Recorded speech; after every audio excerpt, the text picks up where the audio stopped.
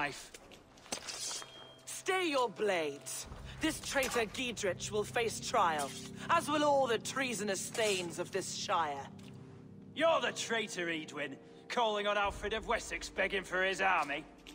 Clap your mead hole, Giedrich, lapdog of the Danes. You'll sell us out to Wessex, and that poxy-ass bastard Alfred. We won't have it.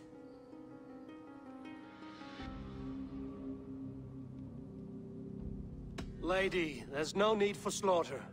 We all want peace for Oxenefordscire. Can we find some agreement? You heathenish fork-tongued Dane. Foul-smelling heap, I shit on you all. Lady, choose your next words with care. For you see before you the future master of all England, Sigurd, of the hungry Raven clan. Lay down your arms. Free my friend here, and kiss my lordly feet. You will not get a second chance. Sigurd, are you cracked? And you can kiss my rosy red arse, wayface.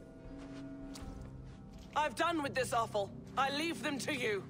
Flay them alive and tan their flesh for saddles.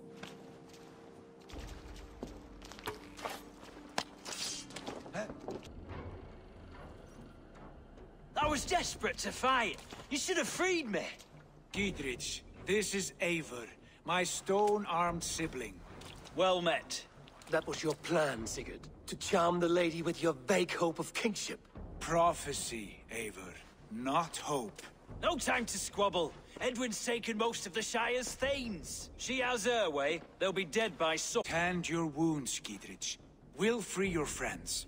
And what of the holy woman, Fulke? You promised us a meeting with her. I did, aye. But it's a fair mystery why you'd want to talk with— Where is she? Thane Holt will know. Fulke lives on his lands, but he'll be dead with— Their lives depend on the speed of your tongue. Southwest of here, halfway to Oxeneforda, at the Lichvila garrison. Bat him! Eivor, to horse!